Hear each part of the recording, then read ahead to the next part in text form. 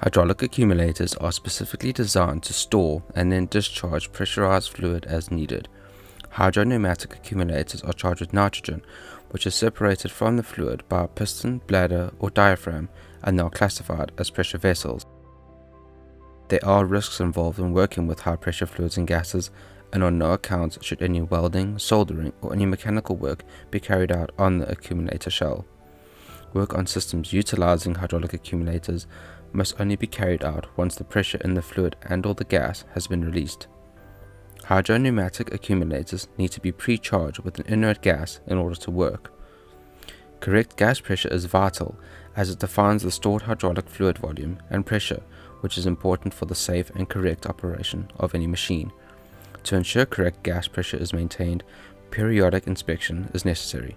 Industrial-grade nitrogen is almost always used in hydro-pneumatic accumulators. Using any other gas in these applications is dangerous and should not be used. The nitrogen pre-charge pressure of an accumulator can only be assessed when it has been completely depressurized of hydraulic fluid. To achieve this, the accumulator must be positively isolated from the live system and released of all hydraulic energy, or the entire system must be completely shut down and fully depressurized, or the accumulator is not currently connected to a system. For example, it is on the workbench. The HYDAC FPU-01 Universal Charging and Testing Unit can be fitted directly to HYDAC diaphragm and piston accumulators. The A3 adapter is used to connect to a bladder type accumulator, and this adapter is clearly stamped. The accumulator gas valve is opened and closed by pushing down the valve plunger. This will be operated by the center screw of the A3 adapter. Due to the high pressures involved, this valve should never be opened by hand.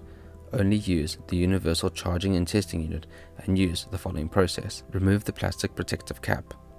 Remove the metal seal cap. Ensure the socket head cap screw of the A3 adapter has been wound back to ensure the gas valve is not open upon fitting it to the stem. Ensure the surfaces are clean and screw the adapter on hand tight. Ensure the surfaces of the Universal Charging and Testing Unit are clean and that the sealing O-ring has been fitted correctly before fitting the Universal Charging and Testing Unit to the A3 adapter. Align the spring-loaded hex drive to the screw and screw the Universal Charge head to the A3 adapter, hand tight. Ensure the gas release valve on the side of the charge head has been closed firmly. It closes clockwise like a tap. Before connecting a nitrogen regulator to a nitrogen bottle, ensure the regulator will be closed by backing the pressure setting down, winding the adjustment counterclockwise. Ensure the threads and seats are clean and connect the nitrogen regulator to a bottle of industrial grade nitrogen. Connect the hose in between the regulator and the universal testing charge head. Open the isolation valve of the bottle. Slowly turn the main spindle of the charge head clockwise until you feel resistance to movement. At this point, back the spindle off a quarter of a turn. Begin the gas flow from the bottle to the accumulator by slowly raising the pressure at the regulator. When shipped, the majority of HYDAC bladder accumulators are charged to 2 bar. At this pressure, the bladder is inflated and is in contact with the inside of the shell, ensuring little chance of damaging the bladder. If the bladder is new or has been deflated, the initial inflation must be done as slow as possible to avoid stretching or rupturing the bladder. You can assess if the bladder has been inflated by checking the position of the fluid port poppet stem. If it has extended, the inflated bladder is pushing the poppet valve closed. The rate of nitrogen flow may only be increased once the bladder has inflated properly. Raise the gas pressure in the vessel to the desired pre-charge pressure. Stop the flow of gas by backing off the nitrogen regulator fully. Temperature changes may cause small pressure changes in the accumulator assembly to occur.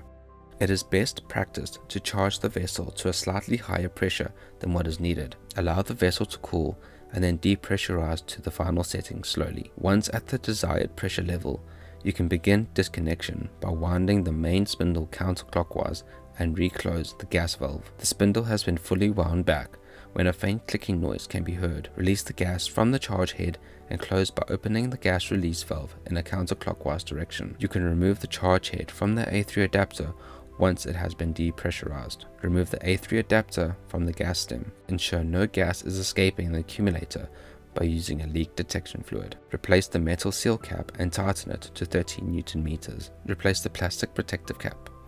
Close the main isolation valve on the nitrogen bottle. Let the rest of the remaining gas out of the regulator by adjusting the pressure regulator up. You can now remove the hose from the regulator and the regulator from the nitrogen bottle. It is recommended that the gas pre-charge pressure is checked the following week. If no gas loss is observed, check again after 4 months.